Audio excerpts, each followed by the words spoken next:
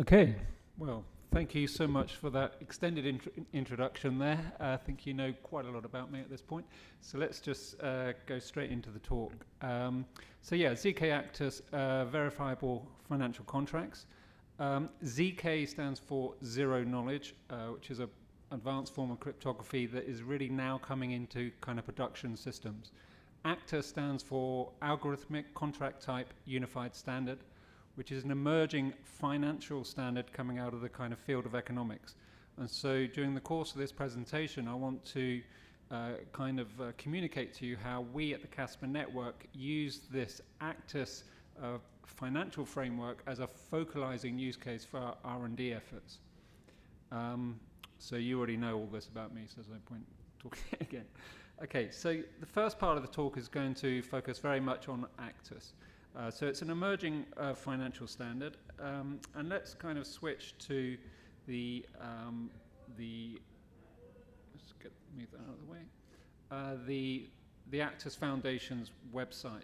So Actus as a standard emerged in 2009, 2010 in response to the global financial crisis that was caused by if you recall, the opacity of portfolios of subprime mortgages. So they kind of, financial engineers had kind of constructed these portfolios of fairly low-grade mortgages and then built derivatives products on top of that. And the end result was that nobody could really understand what was inside these portfolios. And in actual fact, they were ended up as high-risk and fairly toxic kind of asset bases. And, we had an implosion event. It almost brought down the US banking system.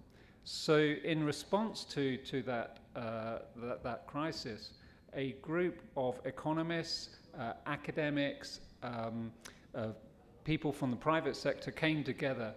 In particular, Alan Mendelowitz, who's up here, and Willy Brammertz. So Willy Brammertz is a Swiss-based economist. He's very much the intellectual architect of this standard, and Alan Mendelowitz holds the record for the most congressional hearings in Congress, and was former chairman of the Federal Housing Finance Board. So these are serious people coming together to propose this framework. So let's kind of explore the framework a little bit. So what Actus provides is a taxonomy of financial contract types. So if you look at this infographic, you can read it from the top downwards. And from the top, you've got a classification schema. So, it says financial contracts, basic, fixed income maturities, down towards the left. Or financial contracts, combined derivatives, options, plain vanilla, if you're following another pathway. This is a classification schema. And if you look from the bottom upwards, you can see these boxes with these capitalized acronyms, and these are each of the individual financial contract types that this standard supports. Now these are composable, so you can issue a contract in isolation. For example, here we have a PAM, principal at maturity, which you could use to run a mortgage, for example, or you can compose them into what's called a structured product or a structured instrument. So you could imagine a stock option with a swap. So stock option swaps. So you get these kind of permutations and combinations. So this is at a very high level, what the standard brings you is unifying the universe of financial contracts. And if you think about it, financial contracts are at the heart of finance. So, okay, this is actually interesting. Now, what's unique about this standard is not that it's a taxonomy, because there are other taxonomies. It's not that each of the contract types has machine-readable terms associated with it, which is a very useful property, but the key thing is that each of the contract types are associated with a clearly defined set of algorithms. And it's the algorithmic dimension of this standard which is actually truly unique. This standard has just been adopted by ISO, which implies that it's going to be, it's going to be a real thing. So we're really at an inflection point in the evolution of this standard. So that's kind of the higher level.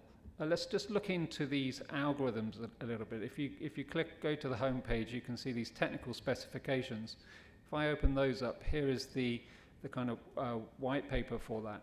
And the white paper will talk about kind of different mathematical notations, a whole set of utility functions that need to be specified for each of the financial contract types, and then it gives you the algorithms for each supported contract type. So in this case we have the PAM, principal at maturity, which as I said you could use to run a mortgage, and you've got a whole set of mathematical notations there.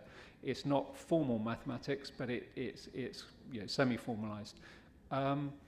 And so, you know, coming to this standard, you've kind of got some information here that you can use to implement it if you want, but we're kind of missing some aspects, and that's the metadata. I.e., in Actus talk, they call it the data dictionary. So the economists came together over a series of workshops using a kind of spreadsheet. They specified the metadata associated with the contract types. So here's the declaration of the set of contract types, and then here's the superset of contract terms, and then here's scoping of those contract terms in the context of a contract type, and then lastly, this is what's called the event, so contract events, which we're going to return to a little bit later. But you know, so the economists came together and collectively defined the standard, defined the mathematics behind the standard. Yeah. Oh, okay. Okay. Is that better? Not really. So what do I need to do? Yeah. I think it's a display problem. It's a display problem, yeah. It's a display problem. You are not setting properly. It is clear. Okay, if I go to settings.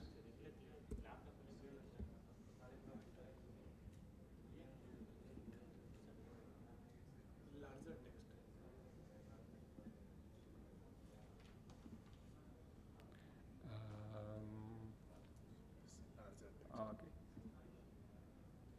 Okay. Not really. Okay, anyway, let's just keep going because otherwise we'll run out of time.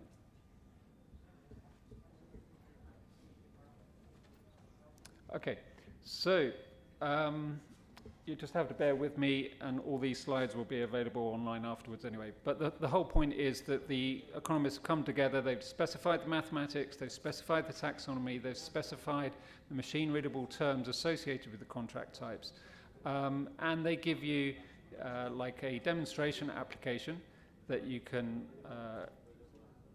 use, which one we'll go to now.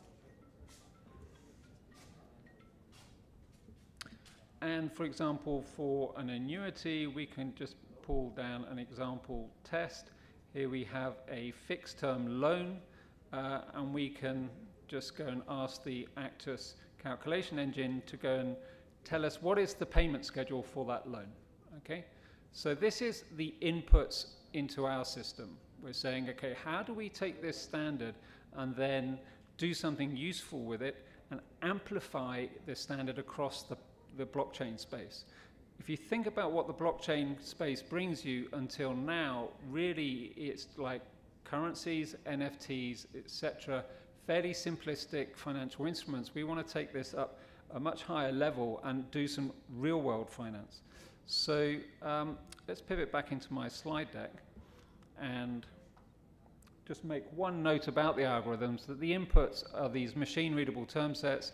They are composable and heterogeneous, but the outputs are so-called event sequences, and these you may kind of they're equivalent to cash flows, and they're homogeneous.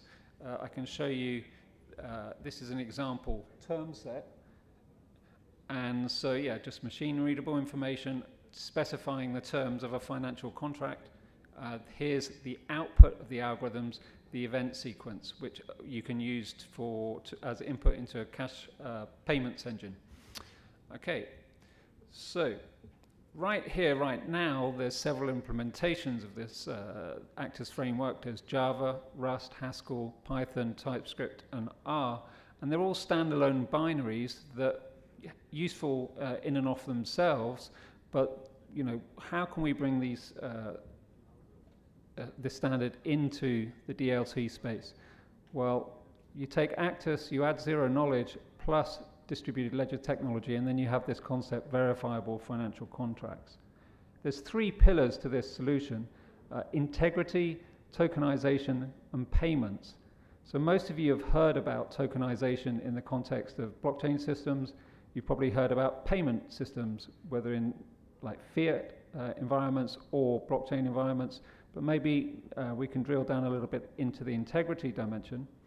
So from the Actus standard, the artifacts that come out of using or utilizing that standard in an operational sense are the counterparties who come to an agreement over a financial contract, the term set associated with a financial contract, the algorithm used to derive the cash flows associated with the financial contract and those cash flows. So these are the Actus specific artifacts. Now we can take cryptographic proofs over those artifacts. So, fairly simple cryptographic proofs, signatures, attestations, fingerprints, hashing functions, and now we can use ZK proofs to give us some insight into the correctness of the computational dimension of running the algorithms. And I'm going to drill down into that a little bit later on.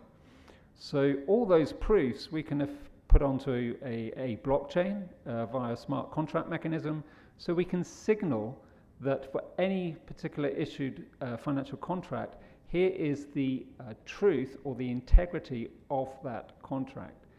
Now terms are mutable over time, so these financial contracts are dynamic, so typically there will be environmental triggers such as an interest rate change that results in a new term set, and therefore you need to go and hit the algorithms again because the cash flows have changed, and therefore you need to post on-chain the new set of cryptographic proofs.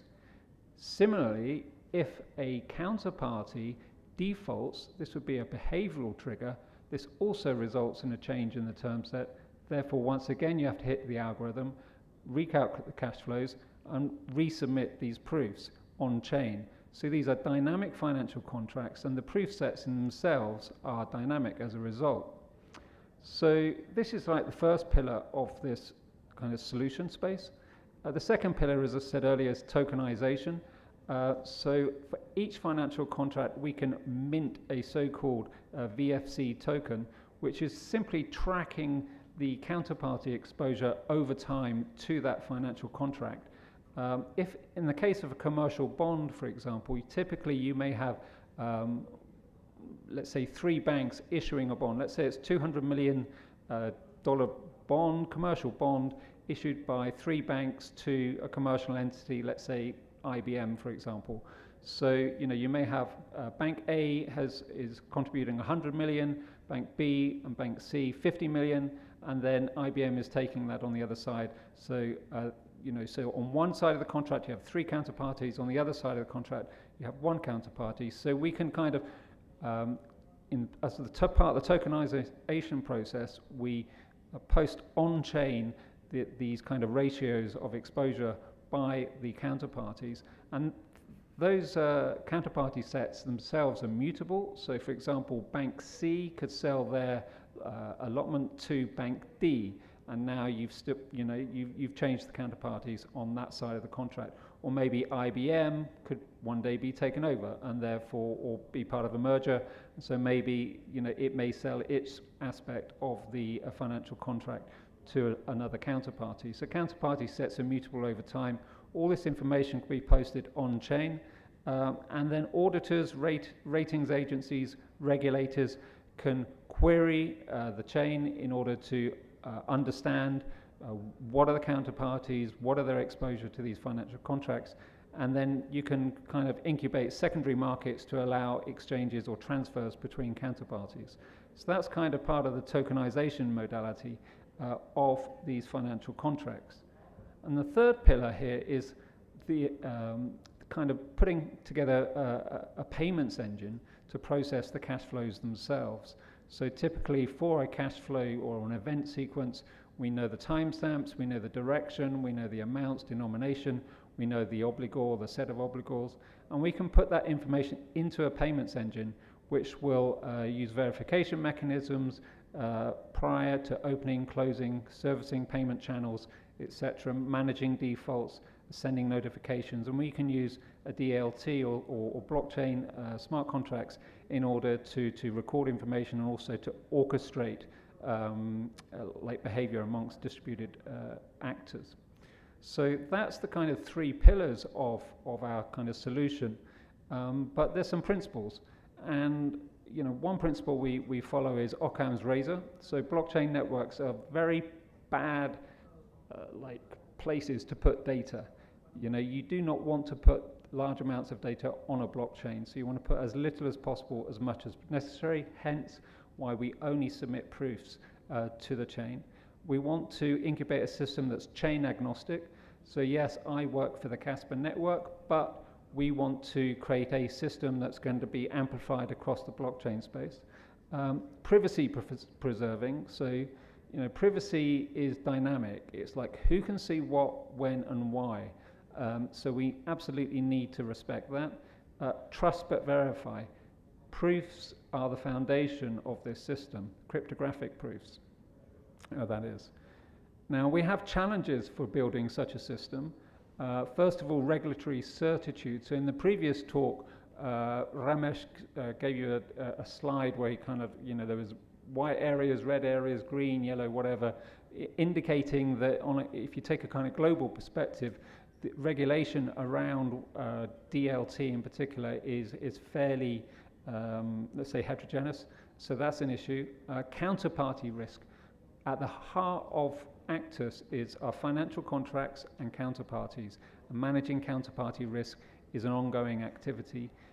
Anything we do must be post-quantum secure. Jurisdictional anchoring. This is the notion that no financial contract is issued in a jurisdictional vacuum.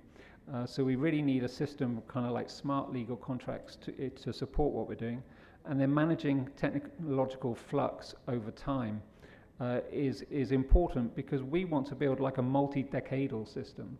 We really want to be able to allow an open source platform of platforms for issuing, managing, servicing financial contracts, plus also running simulations over portfolios, risk simulations over portfolios, so that you get much more insight into the risk dimension of what's happening in the real financial world, which, as I said earlier, is why this Actus standard came about in the first place.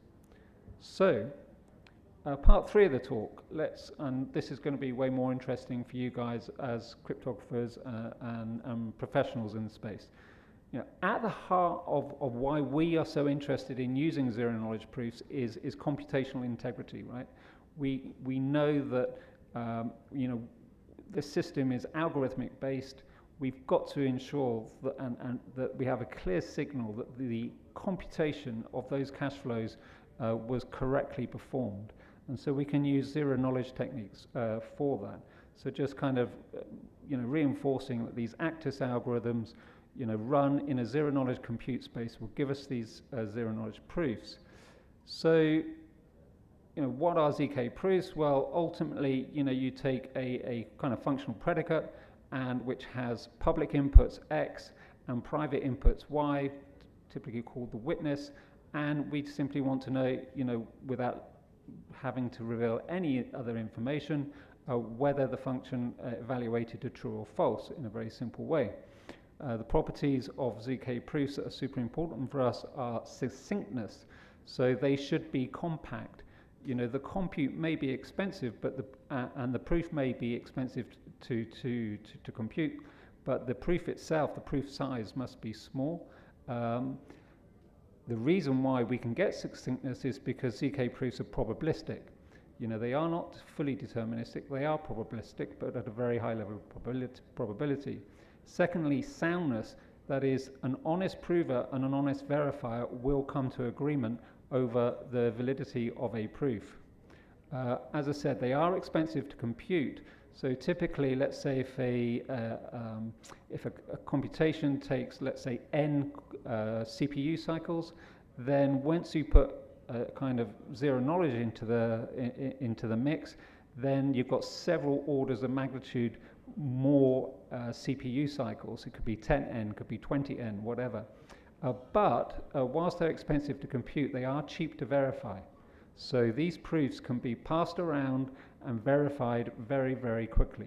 So, you know, those properties are essential to the robustness and the ability for ZK proofs, proving systems right here, right now, to be used in production systems. The kind of elements of zero-knowledge cryptography are arithmetic circuits, and then introducing constraint systems over those arithmetic circuits, mapping those constraints to polynomials, and then creating polynomial commitments over those polynomials.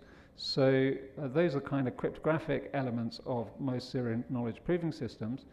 But from a development perspective, like your average engineer is going to be interacting not with these cryptographic foundational elements, but with higher level kind of software like artifacts.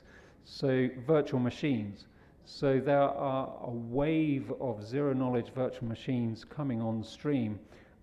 You know, kind of VM design has really been a very fertile landscape in the last 18 months, 2 years.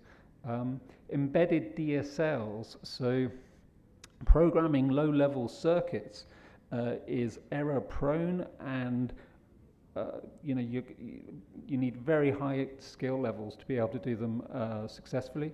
So having domain-specific languages really help to allow your average engineer, let's say, still skilled, but not like super skilled, to actually be productive in this space.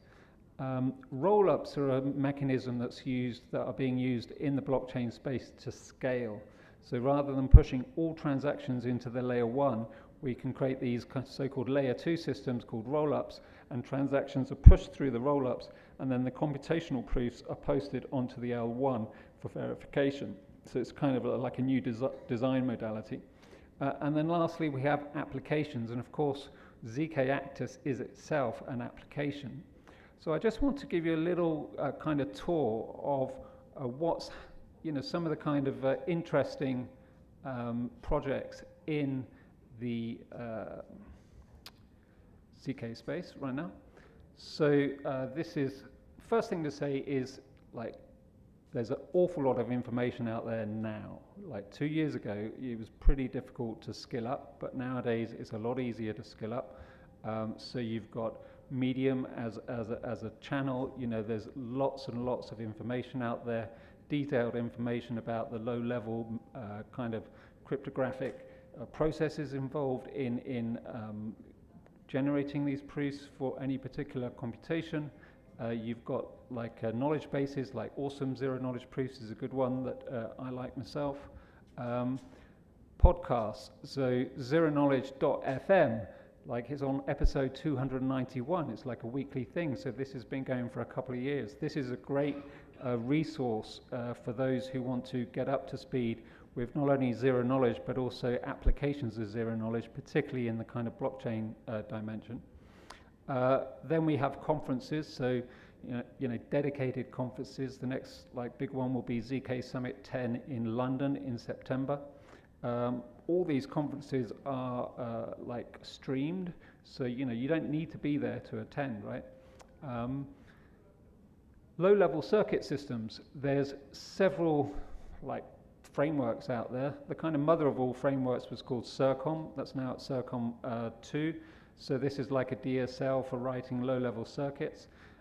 Like behind the scenes, basically your code is being mapped to highly complex kind of cryptographic circuitry.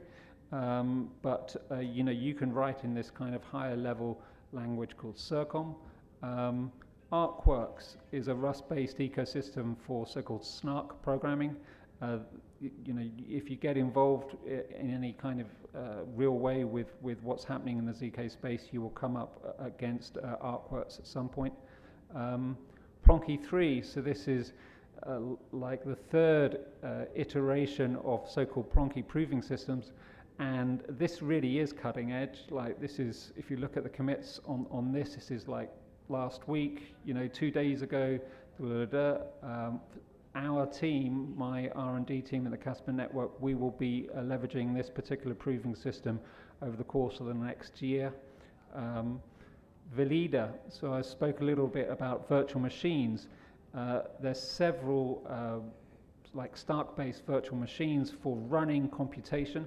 The interesting thing about Velida, apart from just being like real cutting edge, like this is like, commits 2 weeks ago, yesterday, yada yada, is that in using Velida, you can write your code in C++, Rust, C or whatever, and use standard compiler chains, and then the bytecode can be interpreted by the VM. So that's actually interesting. Maiden virtual machines, another Stark-based virtual machines, super interesting. If you actually look at the code base, it's a very, very clean implementation. So if you're kind of Rust aficionados, you will appreciate this project simply from just looking at the source code. It's so well constructed and clean. Snark VM, yet another virtual machine. So one of the messages here is that not only is an awful lot of investment in terms of monetary investment, but also time and engineering investment is being put into these systems, and virtual machines are kind of where most of you will come will kind of be porting your applications into. But as I said earlier, embedded domain-specific languages really streamline the process of getting up to speed with porting your application into a ZK space. So here's a language called Leo from the Alio project. Here's another one called Noir from the Aztec project.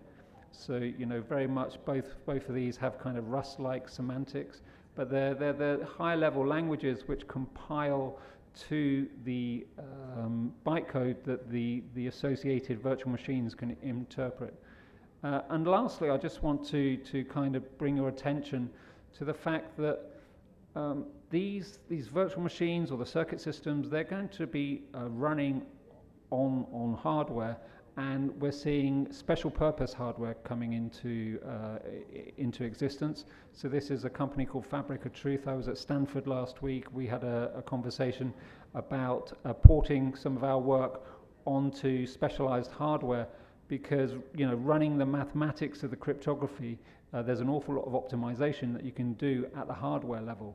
So you're seeing so-called VPUs, or verifiable processing units, or sometimes they're called ZPUs, zero knowledge processing units, and these are coming on stream. This company had a $50 million investment just recently by a Bitcoin mining company, actually, so they want to pivot into this space.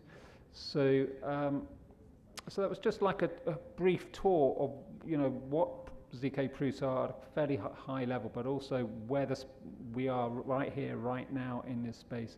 It's very fertile, very active, very dynamic.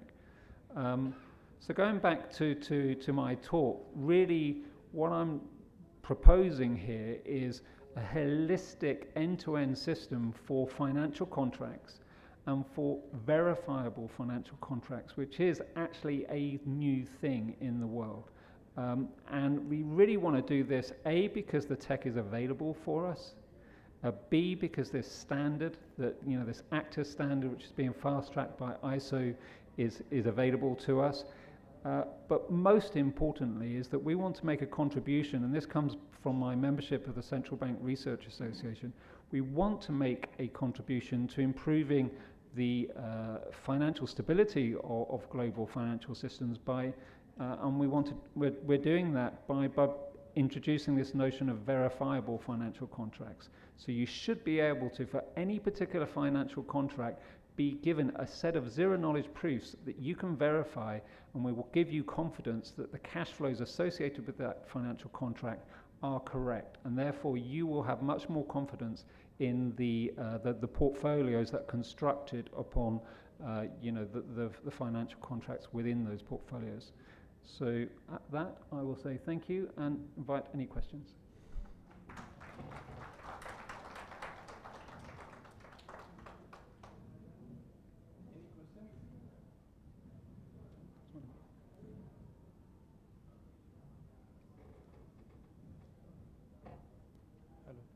Hello. Hello.